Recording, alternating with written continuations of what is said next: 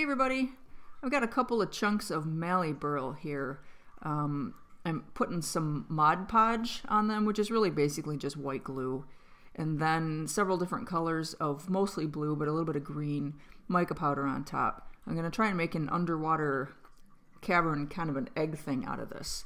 So I shook off the excess mica powder, and then I'm adding some more Mod Podge and some blue glitter.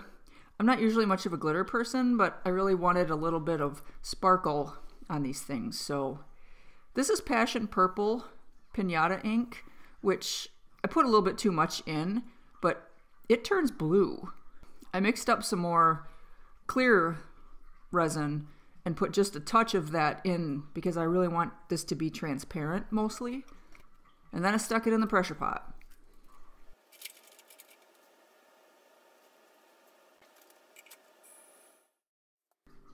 So my initial plan was to glue this to a waste block, which I do. I didn't really want to lose any of the burl, so I decided that putting it on a waste block would be the easiest way to save most of it. So I went ahead and mixed up some 5-minute epoxy and used it to attach the end of the blank to this piece of walnut that I have. But the more I got to thinking about it, the piece of walnut that I've got chucked up there is basically in spindle orientation, so it's end grain that I'm epoxying the blank to. I wasn't really sure if that was going to hold up well or not, so I decided to just go ahead and put a tenon on one end, and then that way I would have a very solid grip. I wouldn't have to worry about, you know, vibration or the epoxy failing or tearing the wood out.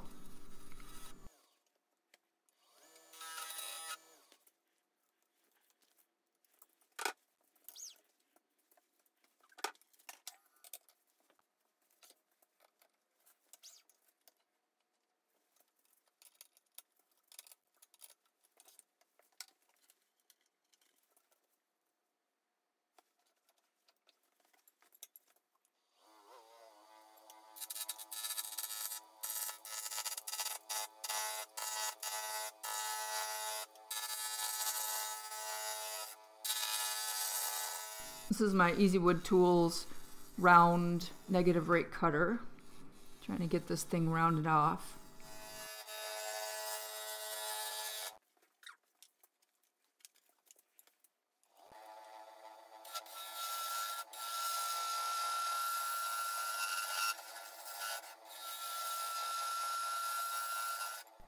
So I'm just marking the ends of where I'm expecting the overall length of the blank to be so that I can kind of work out the dimensions of the egg and where to start.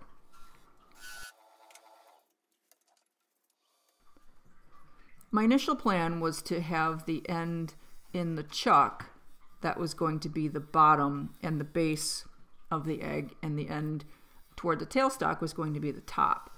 But once I started cutting, I realized that since I'd put a tenon on the end that's in the chuck, that the end on the tailstock was longer, and I thought that was going to look funny if the amount of wood was larger on the top than it was on the bottom.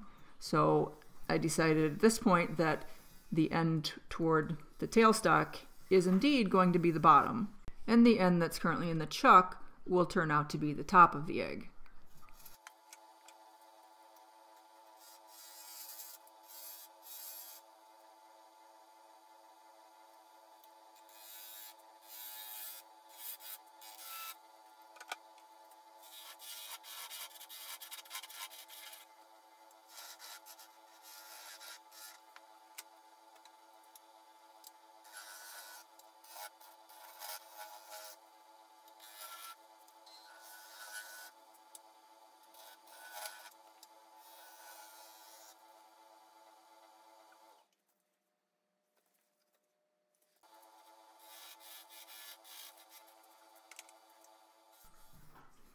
This is my little point tool that I made from a screwdriver.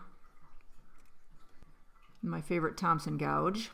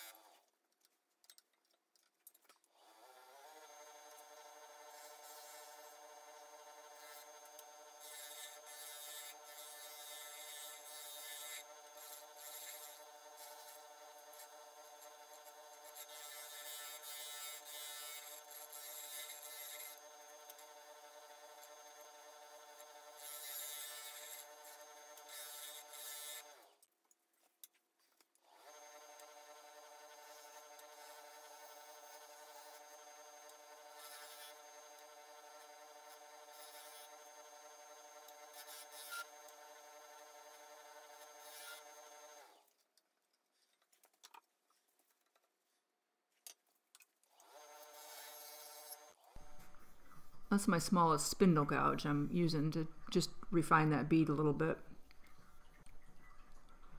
So while I'm working on getting the shape refined here, I want to talk a little bit about what finish I'm going to use.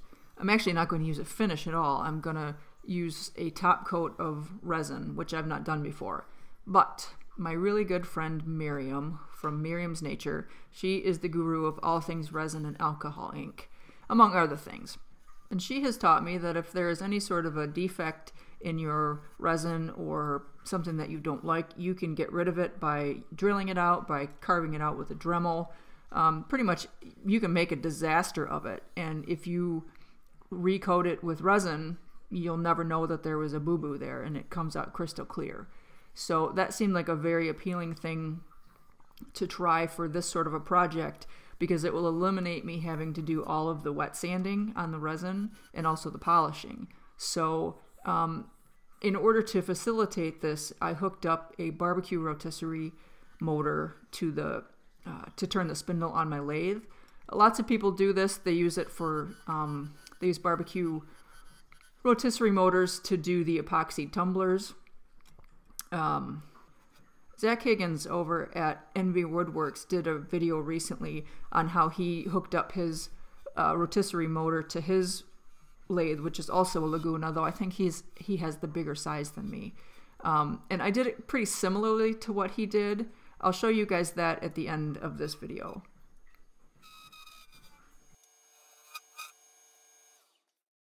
So I thought that I was ready to roll. I had done some sanding on it, and the more I looked at it, the more I decided that the egg shape wasn't quite what I wanted. It needed to be more tapered at the top. So I just took a little piece of scrap wood and carved out a divot in it that would kind of go around the egg tip, and stuck a piece of shelf liner in there just to give me a little bit of support while I'm reworking this.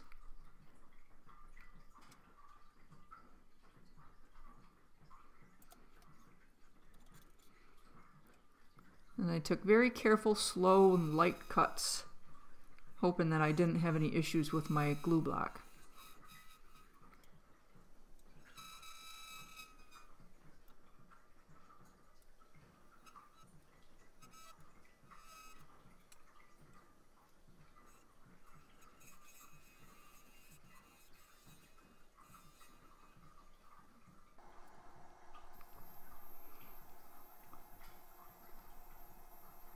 I sanded all of it from, I think I did start at 80 just because, and I went up to 320. I went to 400 just because I wanted to make sure that the wood was nice and smooth.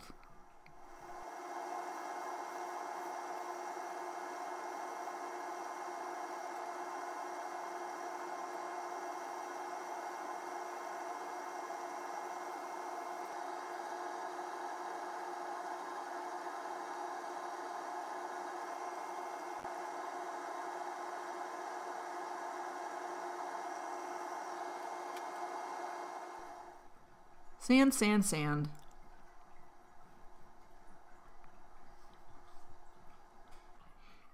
Okay, so I put a coat of 1 pound shellac on just on the burl parts of this.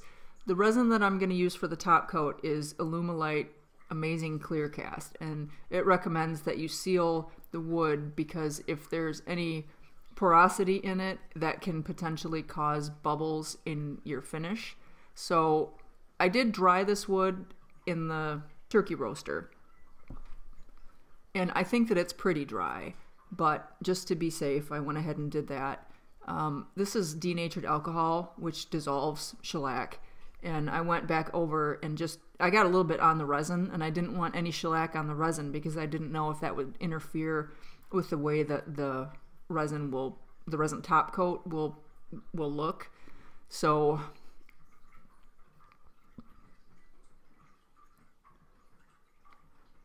it's pretty cold in my shop even when I have the furnace going. I kicked it up to 68 because resin really likes it warmer than I keep it in there while I'm there. This was pretty thick. Now this whole sequence, actually most of this video except the very end, is sped up 600%. So I'm not stirring the resin this fast. I'm stirring it very slowly and very thoroughly, trying to not introduce a whole ton of bubbles. But then I let it sit for a while and hit it with a torch off and on to try to pop whatever bubbles were coming up in my little mixing container. And on top of the shellac, I painted a little thin coat of the resin over the top of the burl parts.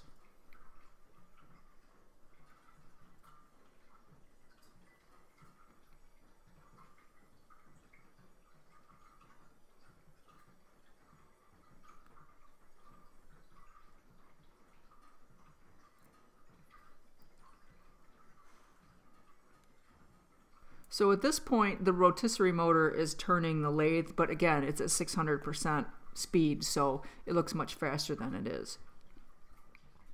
Now we're at real speed. I don't know what the rotisserie motor turns it at, maybe 2 or 3 RPMs, I'm not positive. So the application method for the top coat is basically to dribble it on there and smear it around, and as the thing rotates, it will self-level. The instructions with the resin said to make sure that you use enough, and it also recommended that you didn't mix up less than an ounce. So I went ahead and used an ounce. Probably didn't need that much for this size project, but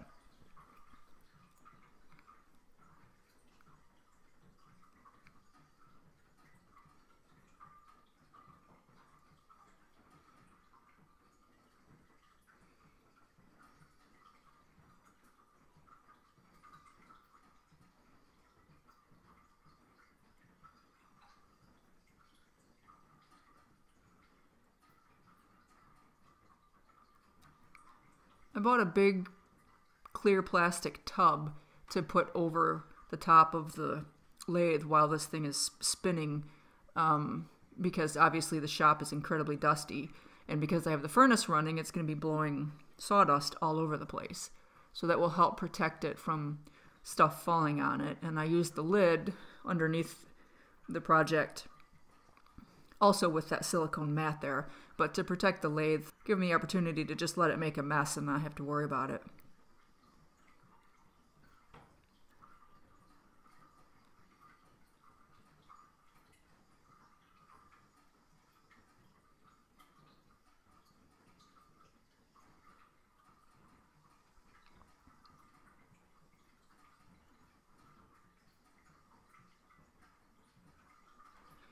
I'm not sure if you can see it or not. There's a little bit of sparkle in the resin portion of this egg.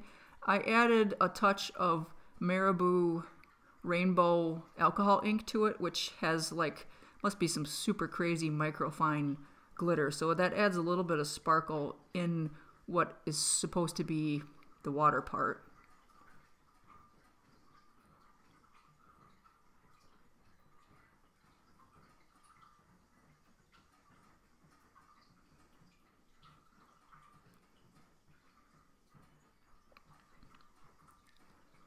So I use my little torch to pop any bubbles that are appearing. I don't really think that there was a whole lot.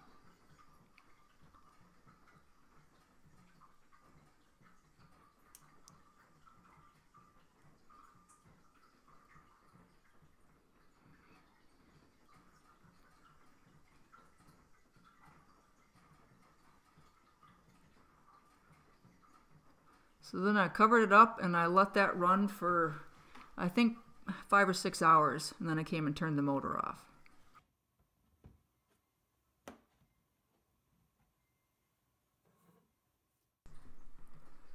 So basically I just mounted the rotisserie motor on a leg. I built a little bracket that slides on and off, and it's just simply a piece of 3/4 inch plywood that has a piece of stainless steel screwed to it, and then that stainless steel slides up inside the fins on the rotisserie motor bracket. So the rotisserie motor itself sits on the plywood, and then both of those pieces sit on the leg. That's a 5/16 piece of bar stock I got from Menards, a 5/8 inch threaded rod, and 2 5/8 inch nuts. I drilled a hole in the end of the threaded rod with my drill press and then just epoxied the 5/16 piece of square stock into that. I'm really happy with the way this came out. The resin top coat looks fantastic, and it saved me having to do all of that wet sanding, which is quite lovely. I've got my little underwater cavern egg there with the stalagmites and the stalactites and some sparkly bits. So I'm very happy with my first try. I've got some more burl pieces left. Some I've already cast, so I'll probably be doing some more burl and resin art things here in the not too distant future. I'd like to thank you guys for watching. I really appreciate it. Welcome to those of you who are new to my channel. Thanks for stopping by. You all be safe out there.